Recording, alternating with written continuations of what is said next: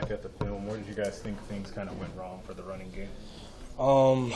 We had a good game plan going into versus Illinois. It's just simple mistakes like not fitting a block. That could be like a 70-yard touchdown. We just got to clean up on those things, and we'll be fine in the run game. Is it hard as a running back to kind of get into a rhythm when it's sort of disjointed and that you went a long time between carries at the end of the second quarter to basically like you got your next one at the very end of the third? I mean, is it hard for you to stay in rhythm when you don't get opportunities for long stretches? Definitely, as a running back, you have to have a rhythm and momentum to keep on going, to have that hot and that fire. But if things are not going well and you don't have that rhythm, you just have to find it. You have to find it, find a way, and then just to get it done. What did it feel like to get that first start?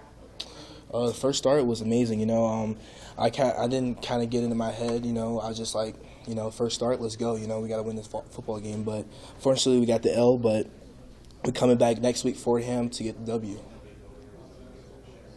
Long history of football, this program. You're the first true freshman to be the first guy out there at the running back spot. What does that mean to you? Means a lot, but I'm not trying to think about that way too much because we have a whole season. We have many games to play, so I'm not trying to let that get in my head as far as everything.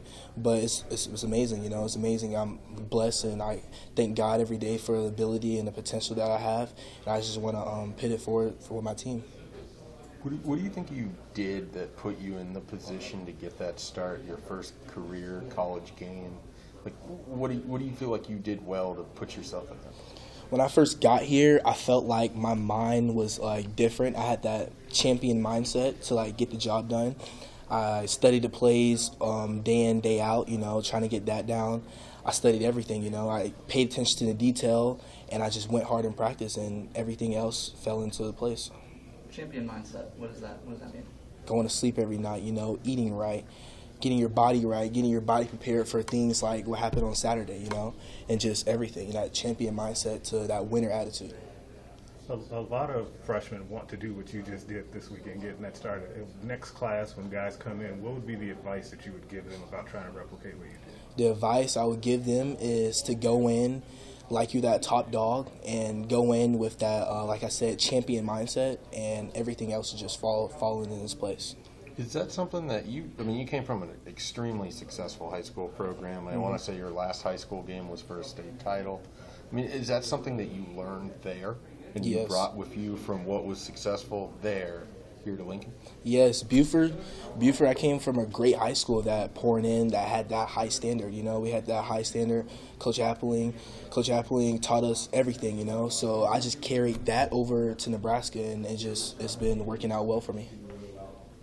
Heard a lot about how Savion was having a good camp. Didn't see him on Saturday. Did that surprise you at all? I don't know. That's on him. I really don't know. I was just paying attention to what I had to do.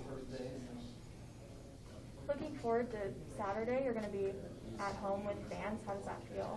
Feels great. I'm glad to. This is my first time in Memorial Stadium with all the fans. I'm very excited.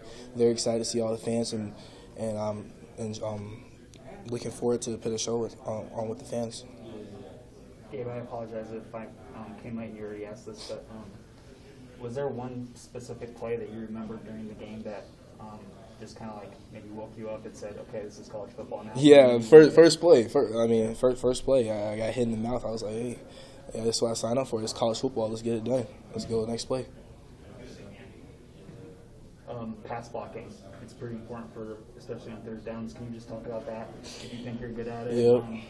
Yeah, pass blocking is a key for football, for the offense, and I had a few good pass blocks in the game that I secured for a quarterback. That's what you need. That's the key point.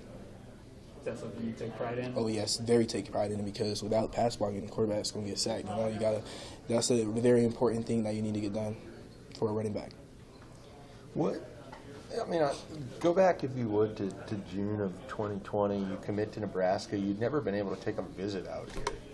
You didn't know this place, and then this upcoming Saturday, you're going to get your first game in Memorial Stadium.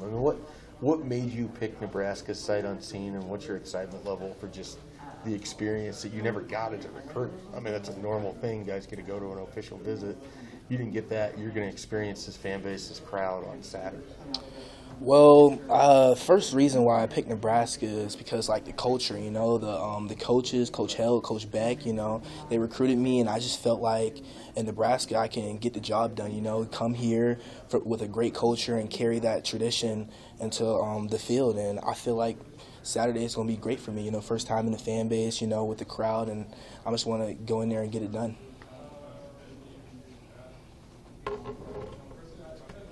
Anything else for Gabe? Thanks, man. All right, thank you. All right, appreciate it.